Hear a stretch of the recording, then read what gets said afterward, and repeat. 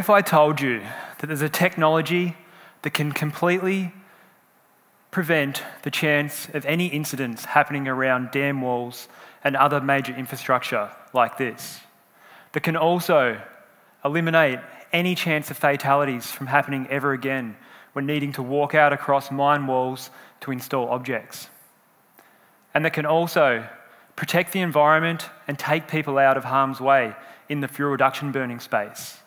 And what if I told you that we're doing all of that with one of these, a drone? Well, not this one, a little bit more like that one. And we're doing all of this from a small country town, Sheffield, in Tasmania. So I come from a family of problem solvers and innovators. On my father's side, we have over 100 years of cattlemen running cattle through the highlands of Tasmania. And that's my pop, Roy, in front of a hut that he helped build. On my mother's side, my great-grandfather was a local inventor who invented the self-service petrol bowser. He was a mechanic that got sick of people coming to his workshop and asking him to go out and fill up their car. So he made it so you could put a penny in the bowser and you'd get a penny worth of fuel. And also growing up on dairy farms across Tasmania, I watched as my family utilised the scarce resources that they had around them to fix things when they were broken and not just buy something new. So I understand that people have different relationships with drones. Not long after I started out in the industry, I was filming an event where I was flying around behind the stage, filming the crowd, when this elderly gentleman came up to me and he said in no uncertain terms, "Land that thing now." I said, "Okay, mate, no worries. I'll land it and I'll come over and we can have a chat." So I landed and went and asked him what his concerns were. He said that, "Look, mate, I'm a farmer and this technology has developed so fast, I don't understand it. And if I'm honest, it scares me." And I get it. When the technology is being used for military applications, for filming multi-million-dollar real estate homes, or people are just out having a bit of fun with them, creating that annoying buzzing sound you can hear when you're trying to relax at the beach. So I understand that people are suspicious of them. But I want to talk to you today about how we use drones. Drones to us are something of innovation in service of solving truly major problems for humans. So at around 26 years old, I'd been working in the mines for about 5 years, and I'd saved up enough money to go on a trip around the world. I had a chance encounter on a yacht in the Mediterranean where I met another solo traveller. I remember going up onto the deck of the yacht and hearing that annoying buzzing sound and looking across and seeing Matt holding a controller in his hand. I went over and I said, "What's that? And what are you doing?" He said, "That's a drone. I'm shooting a promotional video and this is how I make money." Being a nerd and having never seen anyone fly a drone before, I was super intrigued. Matt taught me of an innovation that I could bring back to my life in Australia. And when I got back to my job, working in the mines, I remember which I wasn't really enjoying, I remember sitting down and at Smoko, and one of my colleagues slid his phone across the table and he said, "Check this out." I picked up his phone and it was an ad to get a commercial drone pilot's license. He said, "Wouldn't it be great to get out of this place?" I said, "Bloody oath it would be." So, not long later, I quit my job, I sold everything, I moved back from Perth to Tasmania, where I started my company, Tas Drone Solutions, working out of a granny flat back on our family farm. And I ended up getting my license with the company that was in that ad, which led me to the innovations that I'm going to share with you now. So for the first year, I did the classic, shooting productions, taking photos, doing whatever I could, but I quickly found my own niches, bringing drone training to Tasmania, doing construction survey packages, generating 3D models, and just pulling drones apart and tinkering with them, just getting my feet as a general drone guy. So as much as I love the technology, and it's at the heart and the core of everything that I do, a lot of the big projects that we're working on today have come from relationships, old and new, like one I had with a mate from school who introduced me to his dad, Tony, who was the manager of the local hydroelectric scheme. A few weeks later, after meeting him, I was standing at the base of a giant dam wall with my brother Luke and Tony. And back then, the imposter syndrome was absolutely brutal. Coming from a completely different industry, working as a driller and a heavy machinery operator in the mines, everything scared me, from sending a text message to calling and especially going to site. So my brother took the day off work to come and help me.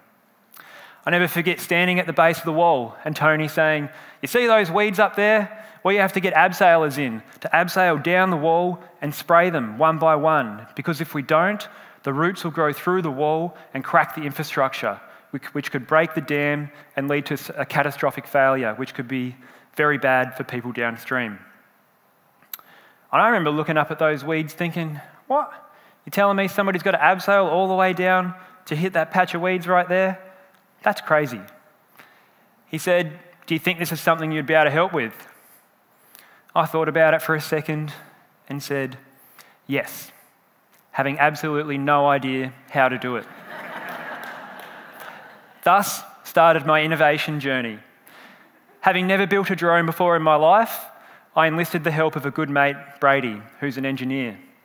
Over the course of a year, we got all the cheapest parts and components we could in to build a dinner-sized table drone with the vision of having a 5-litre tank underneath it with a boom that comes straight out the front with a nozzle on it and a camera, so you could fly along the wall and you could see the weeds and spray them one by one. Sounded pretty easy, right? However easy that sounded on paper, it was most certainly not the case. Brady and I used to meet up 2 or 3 times a week at his hangar, and after a year, it just felt like an endless battle of defeat. What could go wrong went wrong. I'd go down there keen for a good night and would plug a battery in and blow up all the electronics. Or would do something stupid, like plug in the wrong cables to the motors so they'd spin anti-clockwise rather than clockwise. So you'd go out to do a test flight and it would result in the classic flip over and break everything maneuver. So we'd fix that problem and that'd lead into another problem. And then we'd fix that and the same thing would happen. Some progress.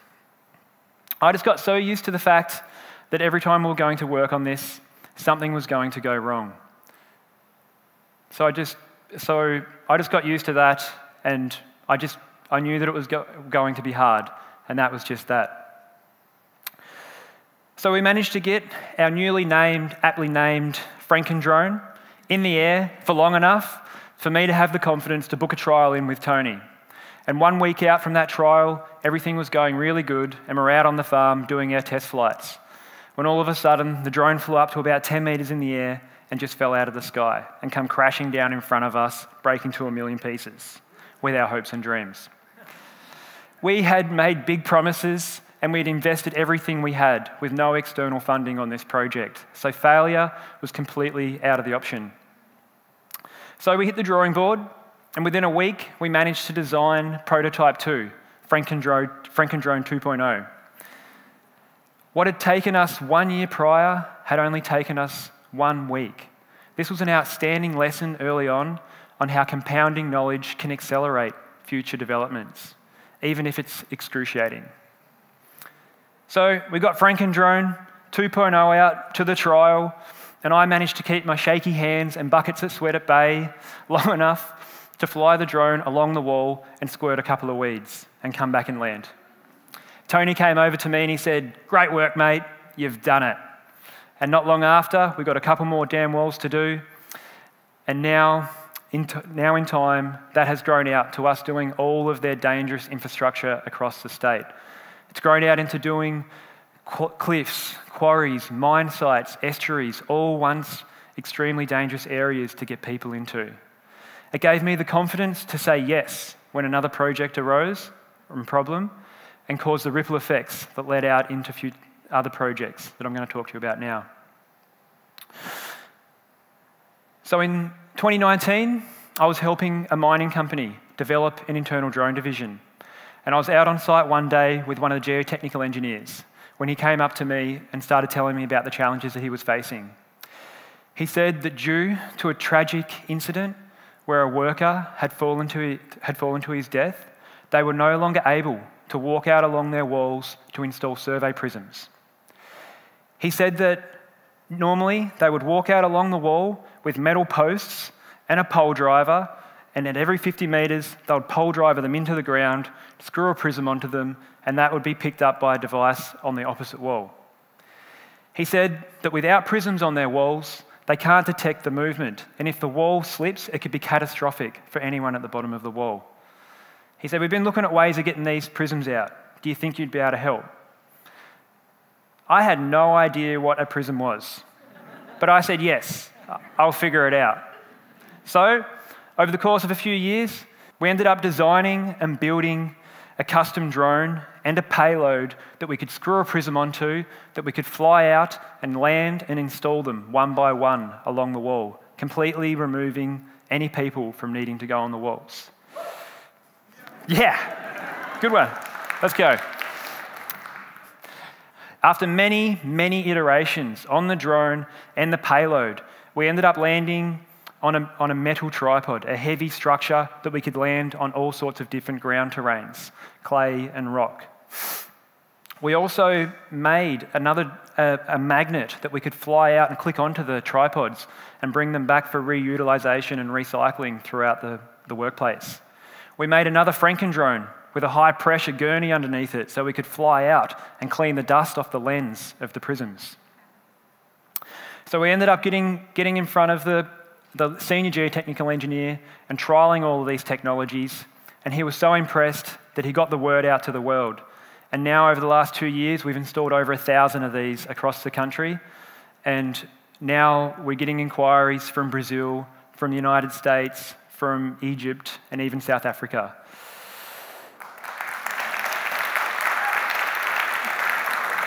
Cool. Thank you. We had no idea that putting a prism onto a wall was going to have ripple effects that would go global. We were just focused on solving the problem that was in front of us. It wasn't a Silicon Valley $1 million funded venture. It was just us funding it ourselves, working on Nan's farm, sometimes out of a garage, test flying and using the scarce resources that we had around us to do what we could do. And now this has grown out to give us the facility. We've been able to expand our facilities and our team to tackle other hard projects like this one. So in 2021, after watching my brother and father play a game of pro lacrosse just outside of Sheffield, I was introduced to Linda, a local fuel reduction burning manager. Linda explained to me some challenges that she was facing when trying to contain fuels across the state to prevent major wildfires and to protect our infrastructure. She said that people are walking out onto cliffs and into dangerous areas and lighting up fires in our forests and grasslands. And where they can't get people out to, they're sending in helicopters.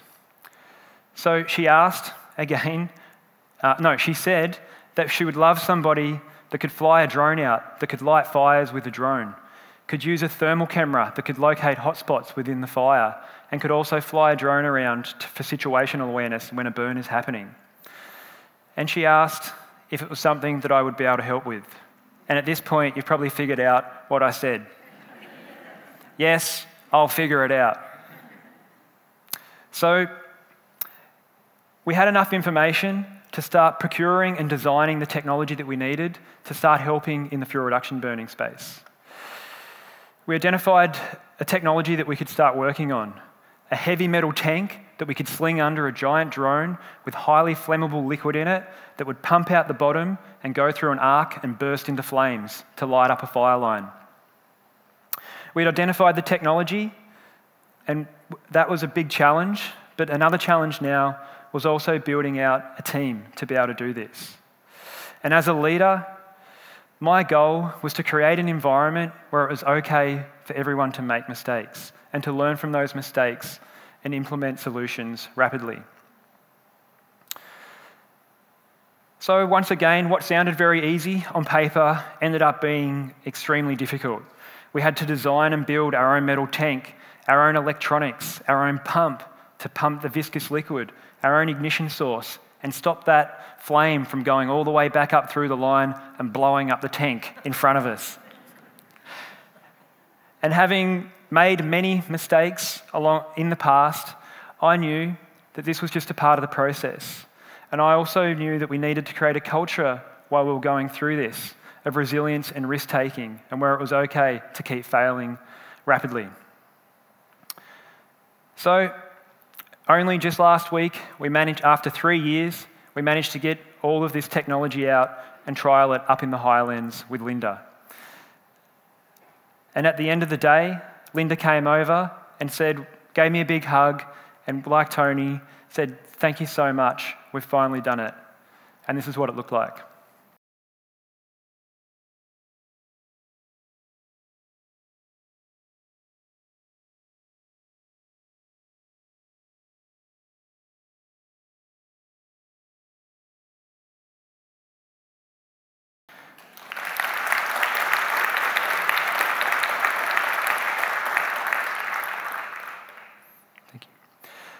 So I hope these stories have highlighted the good that the technology can do.